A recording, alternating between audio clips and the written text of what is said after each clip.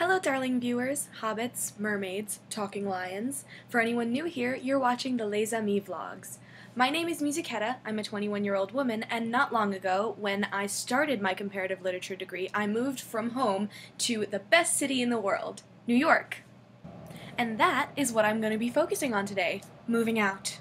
Because that's the biggest, most life-changing experience that most of us go through, and many, if not all, are completely unprepared. Especially when, like me, you move from a tiny town in the middle of nowhere to the Big Apple. It can be a little overwhelming. There's a lot of adjusting that comes with your new way of life, and it's definitely not an easy transition to make.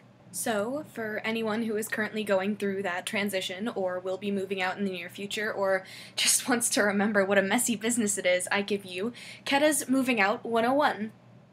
First of all, what might be at the same time the most scary and the most exciting part of your new life in a new place? Meeting people. I know how difficult it can get. If there's one tip I have to offer about meeting friendly new people with common interests, it's this. Go to that silly drama club meeting, or writing group, or book club, or sports event. I'm serious. Do it. What else would you be doing? And where else would you be sure to meet someone to talk to for 3 hours about the compared psychologies of Hamlet and Romeo, you nerd? Don't worry, I'm a nerd too. That actually sounds super interesting. Other places you can meet people, well, you're either gonna have roommates or neighbors, or both. If you have a roommate, don't sexile them for more than one night in a row, that's rude, and give plenty of advance warning. If you're the one who's being unfairly sexiled, put your foot down. You live there too, it's your right. In regards to neighbors, you're probably going to have a horrible neighbor at least once in your life. If you don't, consider the possibility that you might be the horrible neighbor. And if you are the horrible neighbor, find out what you're doing that's problematic and try and change it the best you can. When it comes to classmates, colleagues, and clients, some of them are going to end up being your best friends, and some of them are going to be genuinely awful to you. I am very sorry if you've already had to deal with that, and I am so sorry for those of you who still have to deal with that. But try not to let them get you down. They're not worth your bad mood. Call your family. I'm serious. At least every once in a while. Maybe once a week. Just because you've moved out doesn't mean they're not part of your life anymore, and trust me, it's gonna help with the hard times. Really, really try to get to know your city. It's gonna come in handy. For one thing, it'll make you a master of dates. And it'll help you not run late as much when you have important places to be, like classes and job interviews. Treat yourself to some new clothes, underwear, mugs, books, anything. Sometimes if you're studying or you just started working, you have to get yourself some nice stuff to feel good about yourself and your environment. If you don't necessarily have the funds to splurge, then thrift shops can be fantastic. They offer a great range of products, but for far less money than you'd find at other places. And about the shoes, buy good ones that are going to last a long time. Hurting your feet or your back or having to buy new shoes all the time are just problems you do not need. And now for the more material, practical side of things. It's possible that you're going to need to buy furniture when you move out. If you're one of those people, I have good news for you. IKEA is a wonderful playground, and buying your own furniture feels amazing. Side note, you're going to spend too much money at IKEA. Get used to it. Move on. If you decide to take on the responsibility of a pet, remember that it's just that, a responsibility, and a time commitment.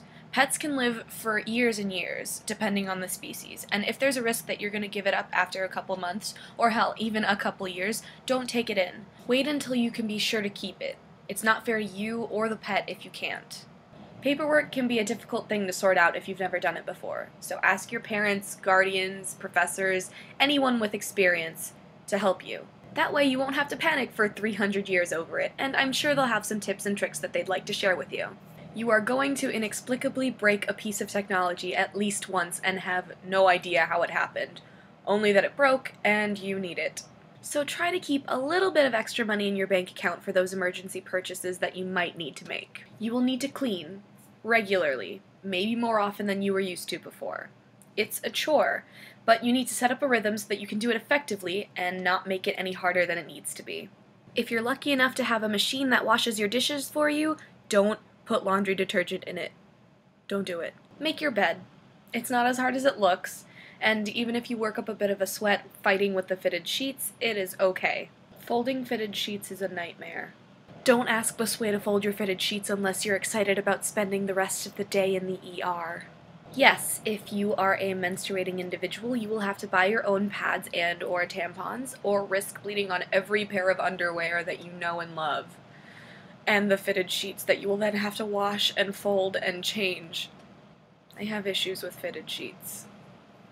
And that brings me to the list of things that don't occur naturally in your house like you thought they did. Because yes, when you move out of your house, you discover that things like milk and eggs and clothespins don't actually come with your place. You have to go out and buy them. Also printer ink, which costs a fortune. Same for tights if you wear them, and when they are unrecognizable because you've blown so many holes in them, you have to buy new ones. And socks, and makeup remover, etc., etc. All of these things, and sadly most things, cost money. But it's not all bad. Art museums, libraries, parks, dancing to the dumb music in the grocery store, staying inside and reading a book on a rainy day, sleeping all afternoon, pretending your commitments don't exist, all of these are totally free. And, like I said, you should treat yourself to them regularly to help deal with the new stresses that you're taking on by moving out. You are going to eat a lot of junk food when you first move out. Half of it's out of laziness, and half out of the fact that your parents can't tell you what to eat anymore. But that's not the healthiest of diets, so to help with that, I have compiled a few links to some quick and easy recipes for people who might not have many resources, or, like me, are extremely lazy. I'll do a video demonstrating some of these recipes later on. Above all, take care of yourself. Please, please take care of yourself. Especially when studying or starting a new job or just in general moving to a new place can be so stressful. Get a good amount of sleep even when there's no one to yell at you to switch off the light anymore. Eat well, stay hydrated, interact with people. Go for a walk or a night out with friends or to an exhibition for a couple of hours. Especially if you're living alone for the first time and not with a roommate. Being alone all the time can wear down on your mood, so don't be afraid of asking people to hang out. They're not gonna judge you, and the worst they're gonna say is, "Sorry, I can't tonight."